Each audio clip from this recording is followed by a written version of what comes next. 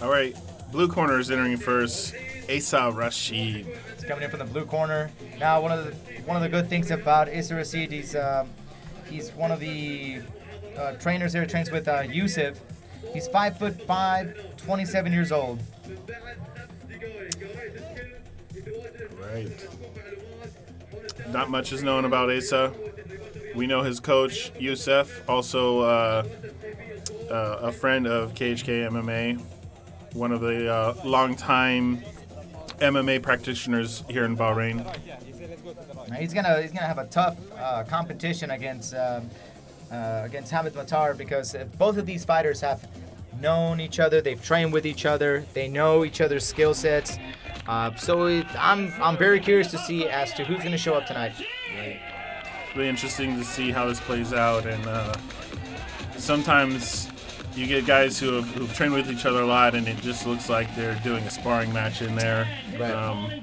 kind of falling into an old pattern. So we'll see if they come out with some fireworks or if they have a little slow start. We'll see. We'll definitely see.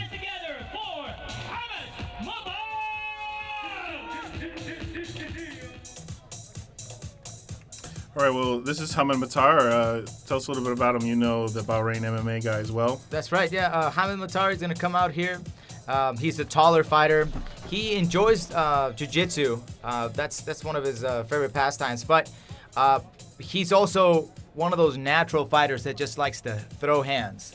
So I expect Hamad to come in, try to keep this fight on the feet, to try to use his reach for his advantage to the much shorter Essa.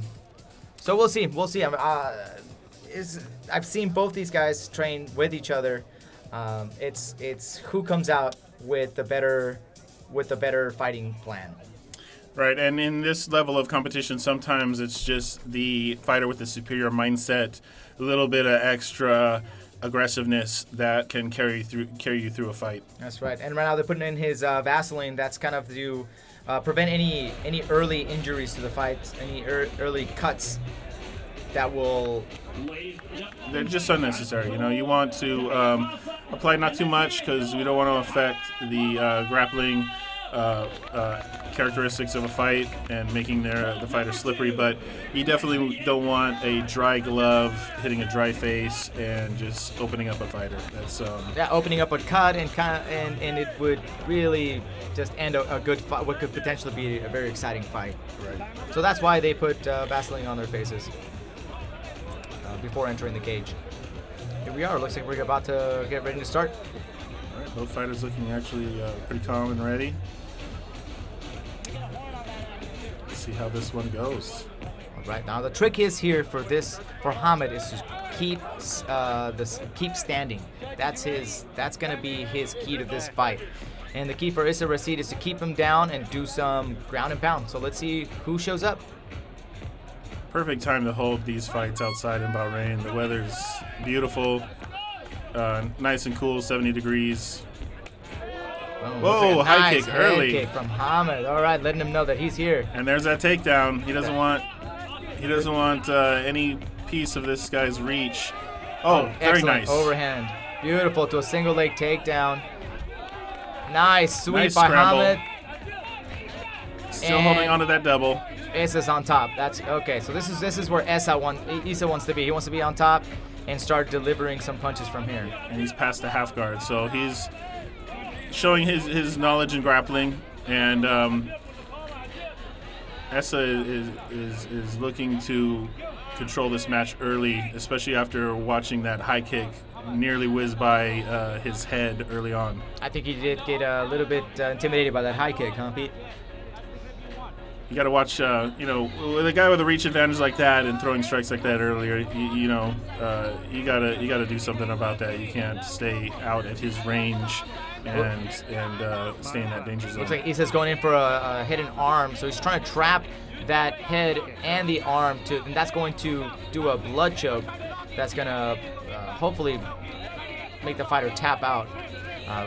But Hamad got out of it, and now we're still in half guard. Essa's looking to maybe work some ground and pound here. it looks like he's trying for submissions. So he's definitely comfortable with his ground game. It's action stalling a little bit here. The guys are looking to. There we go. So Hamad's now, what Hamad needs to do is he needs to get his left hand underneath his opponent's armpit and get up. So as you can see, he's trying to tripod on his right arm, but he just can't seem to get his position.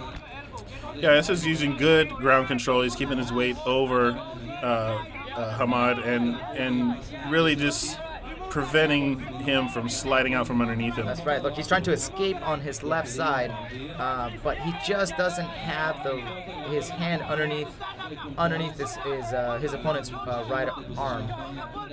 That's going to just make it really incredibly difficult to try to escape while holding on to and his Essa head. just passed to full side control, so he's in good position now to work even more submissions and continue with that striking game.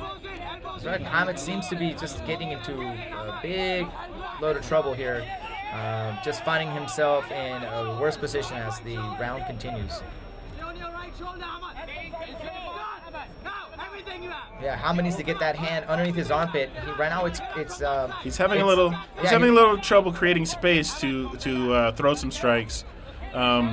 He's staying, really focusing on the control aspect, and that's going to end the round. That's the end of the round. So hopefully we get to see Hamad come in again with more aggressive on the stand-up and be able to defend that takedown. But that round definitely goes to Essa. Yes.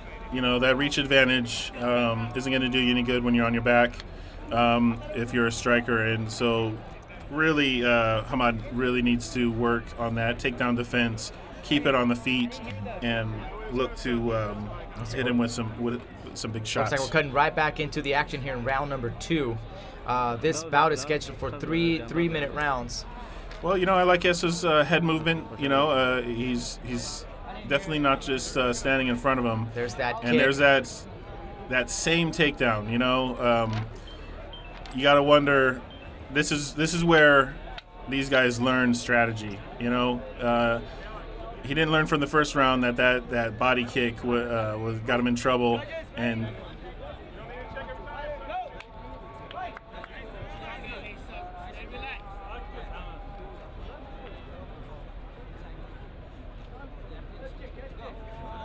it happened again in the beginning of this second round. Yep, it looks like we're back at it again now. It looks like Hamad could stand up again, but he's holding on to that head. And that's going to, it looks like we're going for a guillotine from Essa. He might be able to finish it right here. He's got a hold of the head. Dropping back with it. He's got the half guard. He doesn't have full guard, but he still has enough to possibly finish this. Oh, it's really hard from the half guard. What Essa needs to do is wrap both of his heads around his body, around Hamad's body, to be able to finish that choke. But it looks like he lost it now. And that's going to be typical for that position. So trying to get back up to the feet is Essa, looking to reestablish some control. Nice knee to the bodies, which are completely legal. They're illegal to the head. Nice delivery from Hamad. Looks like definitely Hamad's stand-up is definitely gotten way better. But we need to work on his ground game to be able to win this fight. Right. Good defense of the... looks like we have an illegal shot.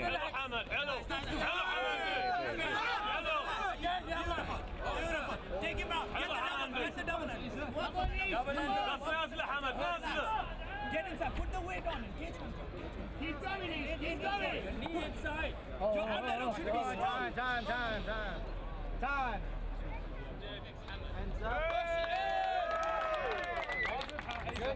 And looks like he's ready to go. All right, we're back in action, Pete. All right, we'll see if Hamad chooses to throw another body kick. Maybe work the hands a little bit more, work that long jab. There's that long jab, long reach advantage that he's taking advantage of it now. Good overhand right. Yeah, really catching him on the end of his punches.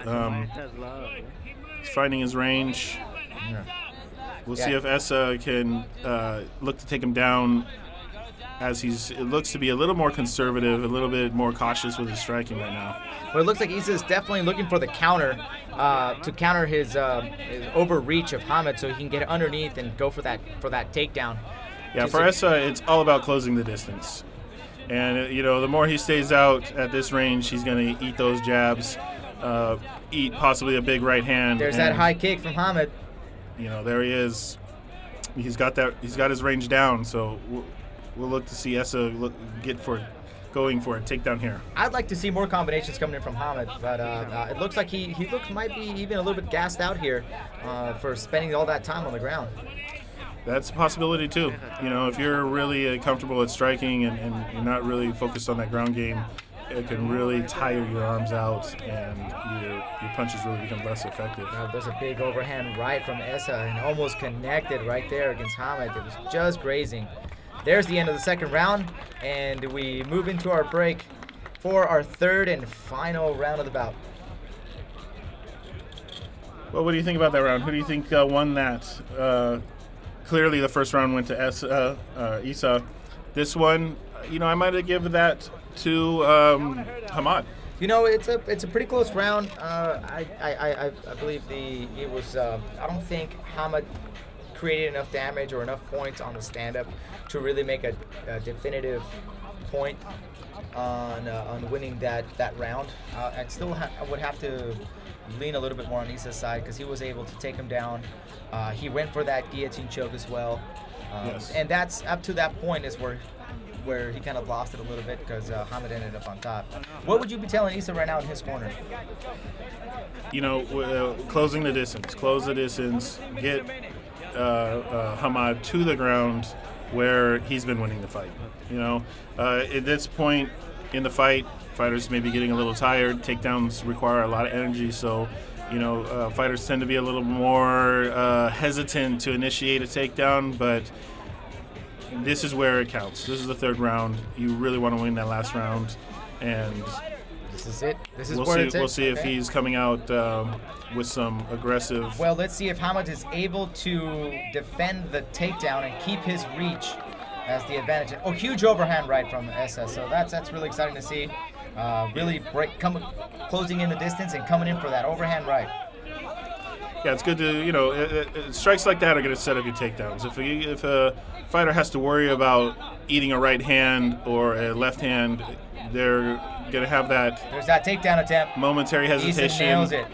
There he is. He's on the ground. So good work by Essa. Hamad needs to get his left hand underneath his opponent's right arm to be able to actually scoot out of position and get the weight off of him. Now it's hard to stand up when you're holding onto a fighter's head. You can see his corner yelling to get his elbows in and get onto his right hip. Yeah, he hasn't had any success yet of advancing his position from this half guard, so we'll look at. Good control here. Excellent. That's now what here you comes want to some do. punishment coming in from Essa.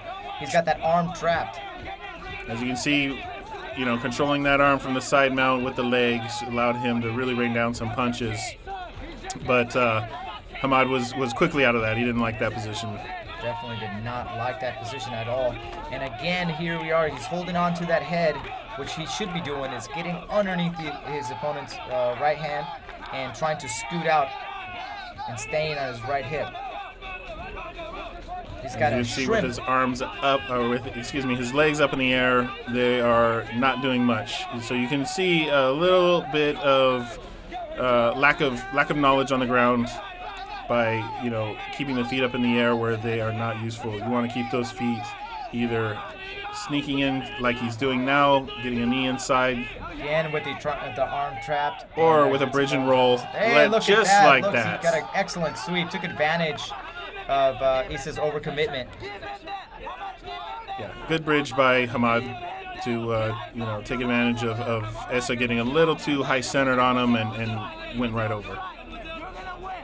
Excellent. So now it looks like Hamad is just kind of trying to regroup. Took some heavy punches in that exchange, and now they are fighting off this ground game. And really, at this point, you got to assume that he's lost the first two rounds. So he really needs to look for a submission or a KO on the feet to win this fight. And it looks like he is trying to go for an armbar, and it looks like now Issa's got a half guard now. He's trapped that single leg on the, which kind of prevents the fighter from a little bit of damage, but Hamad's definitely... Oh, that's it. That's the end of the fight. That's it.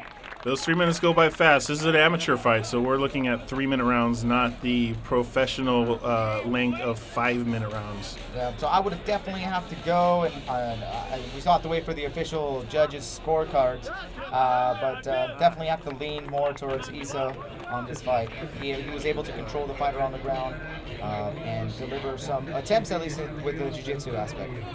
Yeah, and really control the action overall. Not counting a few good jabs and a couple of really near misses with that high kick. It was really all Essa. Yeah, definitely. And you know what? This is the beginning of their it's an early career for both these fighters. They're both very young. Really, this is a journey that'll take them to as far as they would like to take this to. And it's really good experience. A lot of time in the cage in front of a lot of people. And this is exactly why we're doing this competition out here. Well, you got a lot of eyes, watching this event, as you can see. So hopefully this is, inspiring a few people and getting some interest for the sport and maybe the next generation of talent coming into this event. I'm sure there's a future champion standing right there. Watching these fighters go at it, and I'm just excited for the future here of mixed martial arts in Bahrain. Here we are with the official announcement.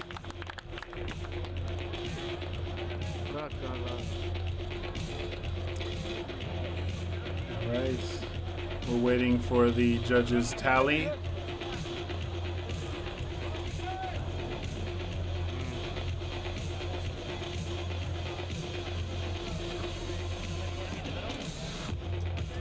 A lot happening on this day, this sports day for the nation of Bahrain. 28-29, 28-29, and 28-29, declaring the winner by unanimous decision. And the blue All right, unanimous decision for Essa. Good job. And really, everyone saw it the same way. It looks like they gave one round to Hamad, but it wasn't enough to win this match.